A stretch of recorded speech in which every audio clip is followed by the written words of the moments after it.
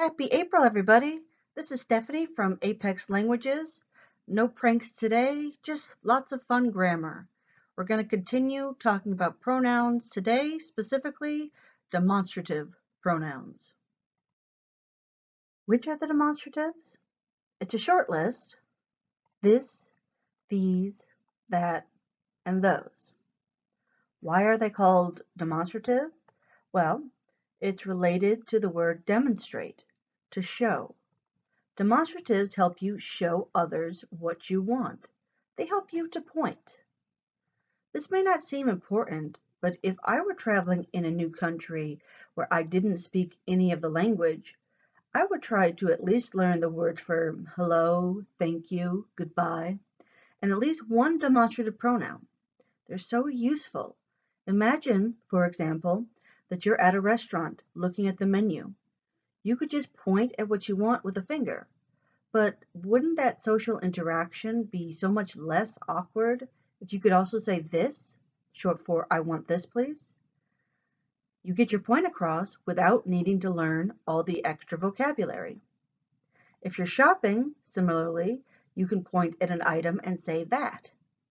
The next thing to learn would be how much, of course, but that's usually a bit more complicated. Demonstratives allow us to be more specific. They're like the article the, but on a whole new level. Now, before I start talking about demonstrative pronouns, I wanted to review the adjectives first. Both sets are identical. They're just used slightly differently in sentences. Pronouns are nouns, and adjectives describe nouns. So if you see this, that, these, or those in front of another noun, you can conclude that you're dealing with a demonstrative adjective, not a pronoun. As I've already said, demonstratives point specific things out. Where they differ from articles is that they focus not only on how specific something is, but also how far away it is from the speaker. Is it here or is it there? Is it near or is it far? For things that are close by, you would use this, if it's singular, only one, or if these, if they're plural. This hand, these hands, for example. That and those, again, singular and plural respectively, describe things that are further away. Let's practice repeating them real quick. Okay? This, this, this. These, these, these. That, that, that.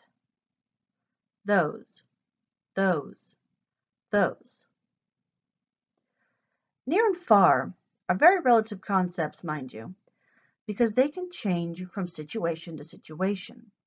Something right in your hand should obviously be described with this. Something you're pointing at the opposite side of a large field would require that. But in between can be a bit of a gray area.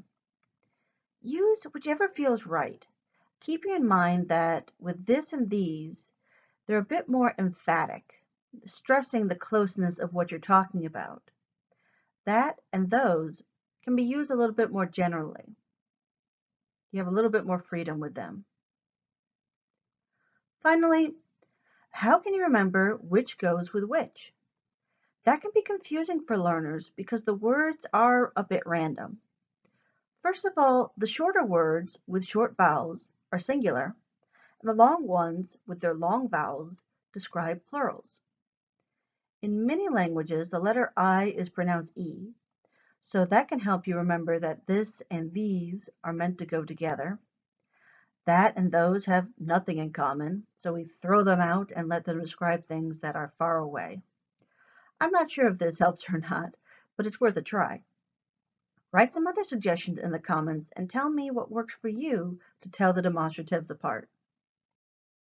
Now I'm going to try to demonstrate how you use the demonstrative. I like this picture because it allows me to throw in an extra bonus idiom for you. Elephant in the room. The elephant in the room is something that's really big and scary that nobody wants to talk about. Everyone kind of ignores it, even though they know it's there.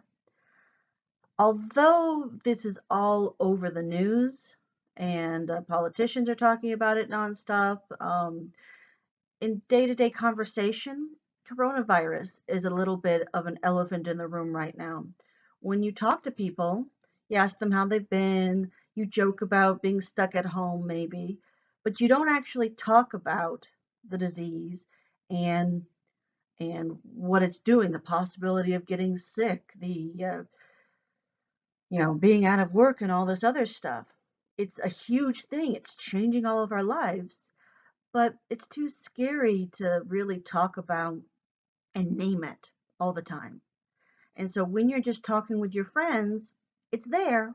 We know it's there, but you don't really um, mention it by name, kind of Voldemort, he who must not be named sort of a thing. That's elephant in the room. Now, let's pretend that this is you. You're the guy giving a presentation in a meeting. Well, if this is you, you would say this woman is sitting next to that elephant. This woman because she's closer to you. That elephant because he's way in the back of the room. You'd say this man and that man, right? You're using the same word man, and so you need some sort of adjective to describe them. They kind of similar. You could say the man in the blue shirt and the man in the white shirt, the man in the front and the man in the back. Or you could just say this man, he's right close to you, and that man in the back of the room again. If you're talking about your speech, your pile of papers that you have in your hand, it's these papers. But the papers that are in front of this other guy, now keep in mind, before he was this man, because compared to the man in the back, he's closer. But when you compare the two pieces of paper, the two sheets of paper, these in his hand are closer. Obviously, he's touching them. And those in front of that first man there are farther away. This is what I was talking about when I said that this, that, these, those, they're relative concepts. They can change. This man can become that man depending on what you're comparing it to. But there's flexibility, okay? So it's not the end of the world if you get it wrong. Just try to remember this, these, closer, that, those, farther away. This is singular, so this woman. These is plural, so these papers. Some more examples. I have this apple came from that tree. Okay, this apple I have right here, but the tree is way up on a hill. Maybe I'm not even in the same room. I brought the apple home and I'm talking about that tree far away. Okay, this apple came from that tree. These apples came from those trees. Now we're going to turn these adjectives into pronouns by just getting rid of the nouns. Now I say these, I'm still referring to these apples, but I'm saving time by just saying these. Now, as with all pronouns, it's very important to make sure that you introduce the apples first. Because if you just say, I like these, you're talking on a phone, nobody can see you, and you say, I like these, they won't have a clue what you're talking about. So make sure you mention the apples first. But once you do, I like these. I have these come from those. It would be hard to imagine a situation where those were the trees. But, you look at this picture and you say these, as in these apples, come from those trees. There's no noun, so they're not adjectives describing nouns. They're pronouns, nouns that are standing on their own. Similarly, this apple comes from that tree. This comes from that. So that's the pronoun. Now let's try a mini dialogue. Do you like the ice cream? Now I am saying the. So in this scenario, I'm, say, the lady who's selling the ice cream, the little girl. I'm right there in this moment. And I'm saying specifically the ice cream that you're eating right now. Do you like it? Do you like the ice cream? She would respond, yes, I like this. This is delicious. It's in her hand. She's eating it right now. But do you like to eat ice cream? Now we've gotten into something that's a bit more metaphorical, something that's not, real and happening in this moment. I can't point and say, do you like, eating ice cream, eating ice cream? It's the idea. Do you like the idea of eating ice cream? Okay.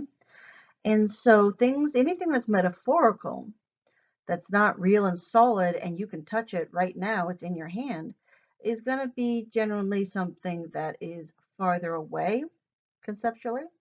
And so you're going to use that. So here's metaphorical.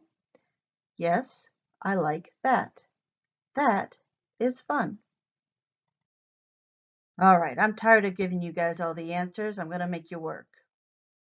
Did you enjoy today's video? Of course, the only answer for that is yes, I enjoyed. Tell me, should I put this, that, these, or those? I enjoyed this. Presumably, you're still watching it, right? It's in your phone right now, or it's on your computer screen. It's very close to you. And so you use this to emphasize that closeness. It's a video, it's singular, so not these, this. Yes, I enjoyed this. Did the sample sentences and pictures help? I hope they did. What would I say? This, these, that, those. I put those, okay? Because the sample sentences, well, maybe some. You might consider this sample sentences, but I'm thinking about the ones on the previous slides that weren't here, okay? And so because they're a little further away, I use those. Yes, those helped. Obviously, they're plural, so those. Will practicing every day improve your English? Of course it will. Okay, but tell me, should I use this, these, those, or that? Yes, that will. Because again, practicing English is a metaphorical idea, and so it's not, even though it's you doing it, you're thinking about it. It's not right here, present in the moment. It's something that, it's an idea. And so we use that generally to describe ideas. I hope that did help. Thank you as always for watching. Check out more videos at apexlanguages.com. Have a wonderful, safe, healthy day.